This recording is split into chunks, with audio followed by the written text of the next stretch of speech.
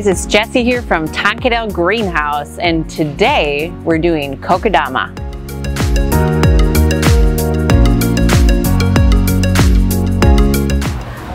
Alright, Kokedama is simply a moss ball. So what we're going to do is encase a plant in a ball of special soil, cover it in moss, and wrap it tight. I think we can do it. First things first, a few of the supplies that we are going to need are the following. We're going to use potting soil, just your all-purpose potting soil, and then we're going to use some of the bonsai soil. The bonsai mix here has a little bit more clay in it, so that creates kind of a nice sticky substance. We're going to mix these at a rate of basically 1-to-1, so half and half. Go a little heavier on the potting soil just at the end after you add water, to even it all out. So I have some premix here, and I did add water, however, maybe a little too much. So I'm going to add back a little bit of the potting soil. Mix with the trowel or your hands.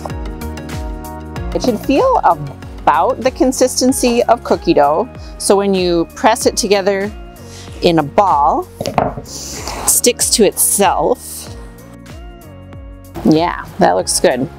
I love bromeliads. Everybody knows I love bromeliads. Bromeliads are one of the easiest plants to care for. They like bright and direct light, but can tolerate a low light condition.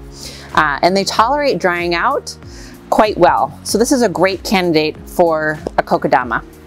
Let's just take this out of the pot. Check out those roots, nice and healthy. We'll set you aside. Pick a sort of fabric or a cloth. Today we're going to use cheesecloth to form a little packet around our root ball. So I'm thinking this should be enough.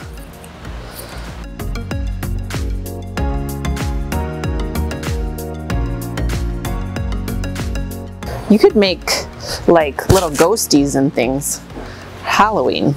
Take a moment to wake up the roots. I can kind of bust up the top of the plant. We're going to make this into a sphere shape.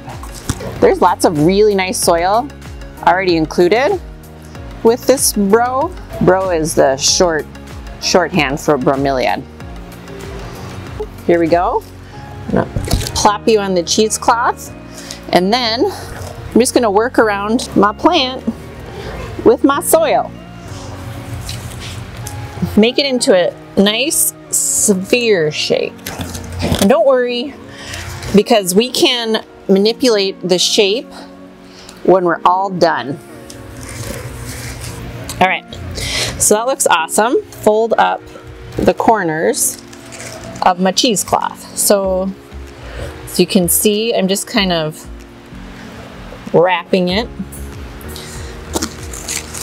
gathering it and wrapping it. This creates a nice package. Okay, that looks amazing. Little packet. I have some sheet moss here. So this sheet moss was once living and is now not. It's preserved and dyed. So you can use moss that has not been dyed, but I would use moss that has been preserved. Because it's been dyed, the color does bleed when it gets wet. Just be careful when you're putting it on or above a surface, because you don't want to have green drips on your antique table.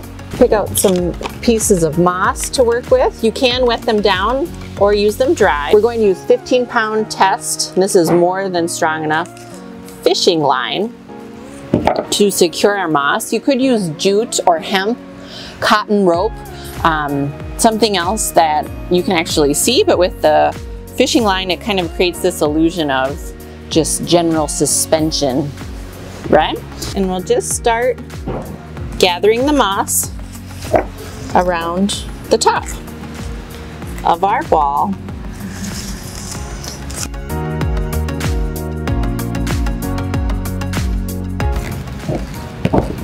Doesn't have to be perfect, because we'll tighten it as we go. So whatever way you figure, I'm just going to go around with this fishing line, tie a knot. I feel like that's pretty tight.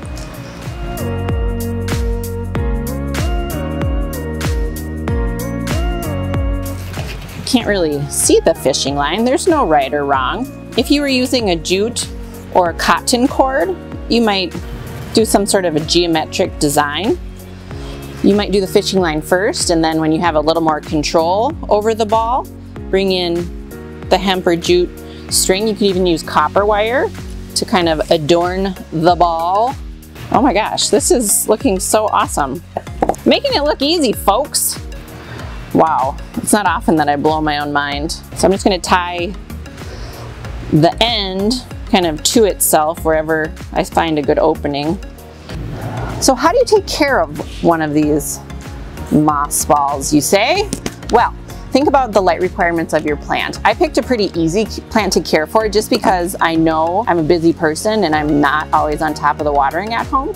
So I know that a bromeliad will tolerate drying out, which it'll do much quicker in the moss ball than it would, say, if it was in a ceramic pot, because there's a lot more air exchange here.